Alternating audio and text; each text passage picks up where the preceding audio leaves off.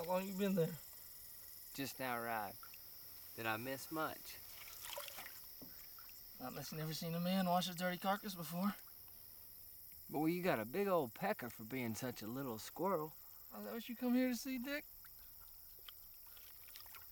No. Your brother said that Jesse kept you in Kansas City some extra days. What was the reason?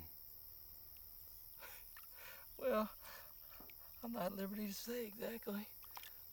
Let me ask you this. Did Jesse mention that me and Cummins were in cahoots?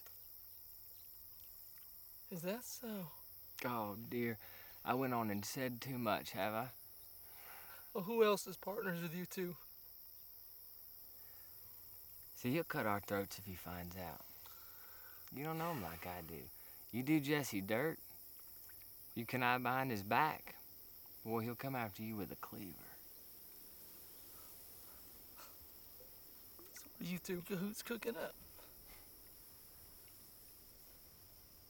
Don't know that I should say.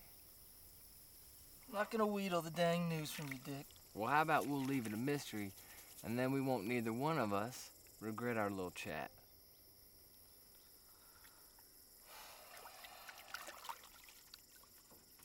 Can you hand me that 6-gun there, Bob?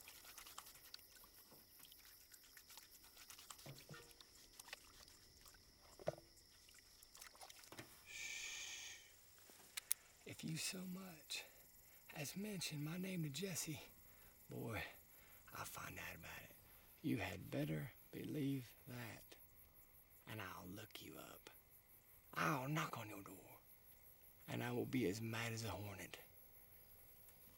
I will be hot.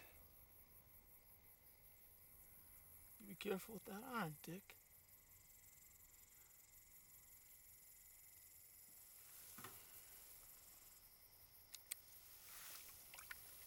You know where I stand on these matters, and that's all there is to it. Me and you can be as friendly as pigs from now on.